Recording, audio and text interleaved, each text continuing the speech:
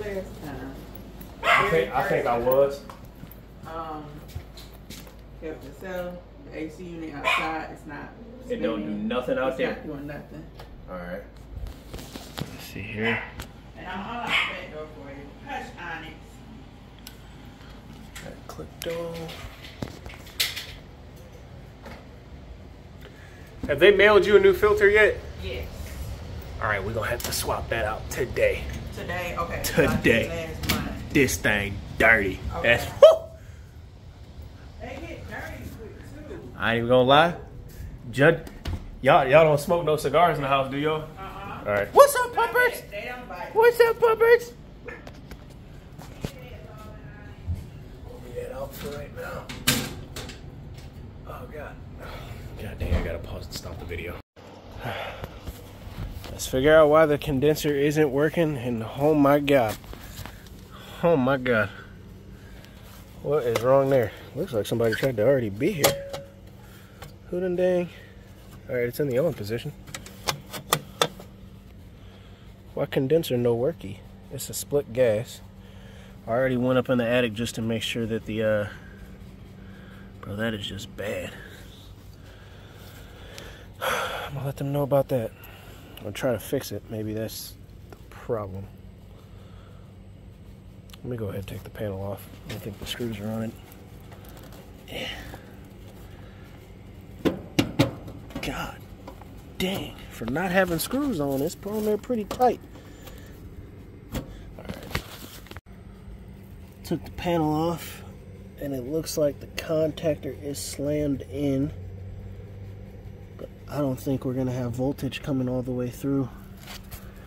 Let me get my meter out, set up the tripod, see what I can show you guys. Alright, so first thing I'm gonna check is across the contactor on the bottom. That gives me 0. So I don't know if you guys could see it when I took the cover off the disconnect, but there are fuses there. So one of those fuses could be blown.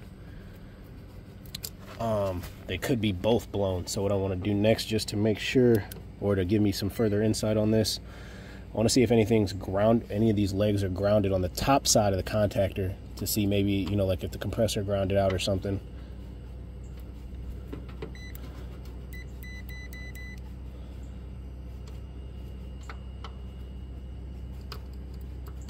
Nothing on that leg.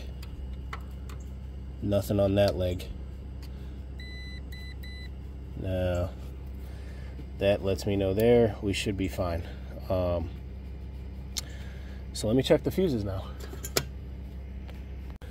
I'm only doing it this way because just for me to hold it. Yeah, come on.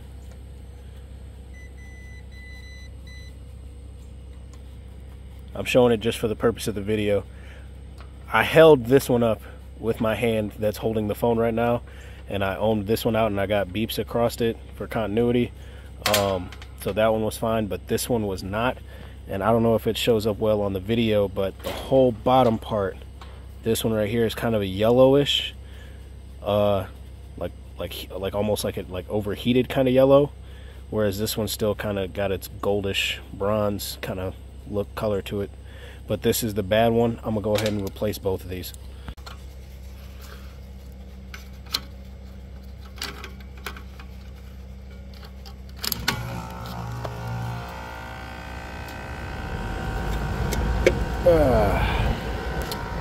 Trimmed up that wire right there, made a splice. I'm gonna let them know we're probably gonna end up having to run a whole new wire, poke it through the eave, bring it down, shield it in some PVC or some seal tight or something. I don't think their dogs are messing with it, but it's just getting brittle and getting bad. How do you guys like this pad? It's a very tiny pad, and then pad on top of pad. Just look at the condenser coil. It's got some bad spots to it. Side up against the house. Turn on the flash, see how bad it is. That is caked. Yeah, you're gonna get cleaned, my boy, or at least rinsed off, for sure. So for those of you that don't know, I I work on a lot of rental properties pretty much, whether that be apartments. Most of the time it's just single family homes, and there are no maintenance contracts. All it is the only kind of maintenance these systems get are when the coil is pretty much too dirty to work, or the unit is like the home itself is vacant. They're cleaning it, you know, fresh coat of paint, all that jazz, and they're like, oh, we want you to just maintenance the unit, and pretty much all they really want us to do is just go through, clean it, make sure it works. So, and not works to the T. They want to just make sure that the system is, you know, making good heat, it makes cold air, you know. So cleaning blower wheels, all that jazz, you know, all that stuff is extra that they don't care. If I pull up to a vacant house, and even though the blower wheel is slightly dirty, you know, I can notate that to them. But if I say, hey, it's cooling right now, they're just going to say, cool, keep it pushing. So I know a lot of people offer that, or not really offer that, but they'll comment that in the comment section, like, hey, you should offer maintenance contracts. They're not going to do it. They're not going to do it. And those of you guys who have been in this for years and years and years, y'all know they ain't going to do it. Shoot, they already complain enough about just simply having to change out a capacitor. But for the most part, especially during this heat wave that we've been having these past couple weeks,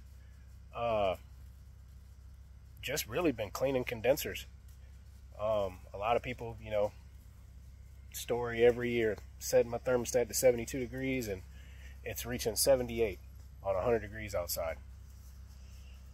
Yeah, I just go outside and make sure the condenser's clean, and I'm just like, you're good. You're making delta T's, you're fine.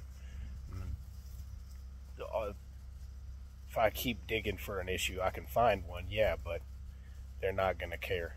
So I already just rinsed. I just applied the coil cleaner. Didn't use the New Bright. I'm using the Refrigeration Technologies Viper coil cleaner, and just a light coat because it's not very acidic. I'm going to go ahead and rinse this off now and start the unit back up and see what the pressures are looking like. Unit is back going. Got about a 12-degree split over the condenser. Looking a lot better now.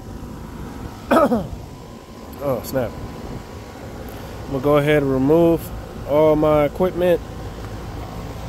Popped another sticker on there. I'm actually having a lot of fun popping these stickers on. I'm not going to lie. I don't know why. It makes me feel like I've leveled up. I don't know why. Yeah, that's pretty much it for this one. That's my flash on. I don't know why that side got a lot more plugged than the rest of it. But I do know that that's very common. I know I've had to tell Jacob quite a few times that, you know, when you see your head pressure just skyrocket sometimes, to just double check the condenser coil. That's why I kind of use these little probes to try to gauge the split temperature. Because unless it's a R22 unit, anything over 20 degrees for a 410A, I'm gonna try and clean it first before I deem it an overcharge or something like that. Just to try it, and I'd probably say 7 out of 10 times, 7 to 8, cleaning the coil solves the issue, just like it did here today. Good news. How mad you gonna be if I couldn't get it working? I mean, we got an AC unit, so. And the window units ain't doing it, but I got it working. It ain't, but you know, I was like, what could be the problem? Because we just got it fixed again 2 weeks ago. What was really wrong was just the fuses in the wall out there. That was the main issue with it. I did clean it just because it was dirty. It's nothing that y'all have to really worry about. It just happens. Okay. And then fix up a little bit of wire and stuff that was dangling out there, but you're all good. That's it. Yes, ma'am. Thank you. You want bottled water? No, ma'am. I got a full cooler, and I'm trying to get the day over with. All right. Well, thank you. No problem. You have a great weekend. You too.